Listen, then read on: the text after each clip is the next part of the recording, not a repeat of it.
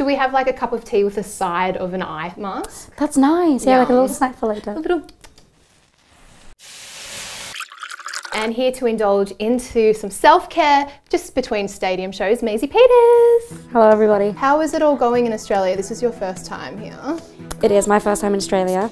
Been on some coastal walks, I've played some shows. I've seen many of your wildlife. If you're just retreating at home, maybe between tours or between writing sessions, what is like your top self-care? Are you snuggled up in a little gownie? I like a candle. I like tea. Me and my housemates have these weighted blankets. Oh, they're so good. They're pretty serious. Are you ever in the studio and you're just like, oh God, I just want this day to be over, or I just need to like switch off? I think I make music to document. And when I'm writing as well, like when I'm inspired to write is when I want to remember something. I saw that there is a couple of songs on the record that you've dubbed the Trauma Trio. Is Body Better part of that? It is. Body Better is the first of the Trauma Trio. There's One You're Back and there's 2 weeks ago. Somebody asked me the other day if there are any love songs on this album. Initially I said no, there are no love songs on this album.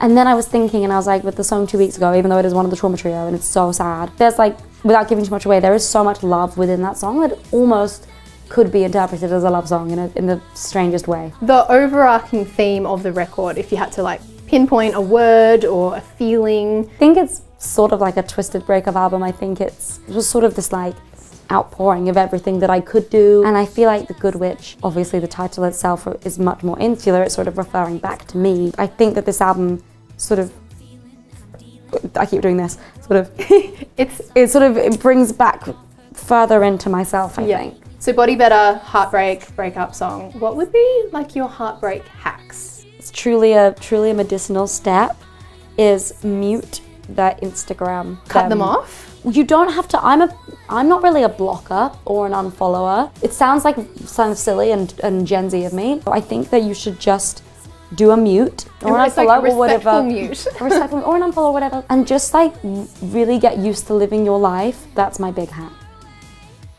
Someone was asking me the other day if we like go out a lot and I was like, no, like we would just kind of go to each other's houses and then just like sit and just like laugh and don't do anything. It's like a sleepover.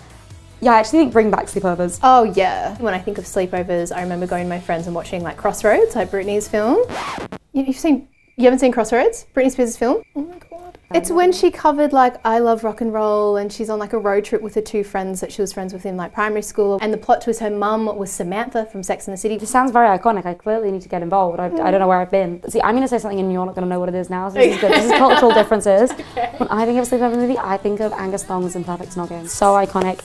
The girl that plays Georgia, who's the main character in Angus Thongs, went on to then marry Rupert Grint in the most iconic British love story of all time. Oh my God. And now they have a kid. But it's like a very iconic teen British film. Yeah. Like, if you ask any like British girl my age, they have seen Angus Thongs and Perfect Snogging. It's like God tier sleepover movie. Yeah, like I guarantee you, anyone. I love it. That was Self-Care Sessions. Thank you so much, Maisie Peters. Thank you for having me. My twin sister used to like drag me to Phantom of the Opera. Like, Do you know I have a twin sister?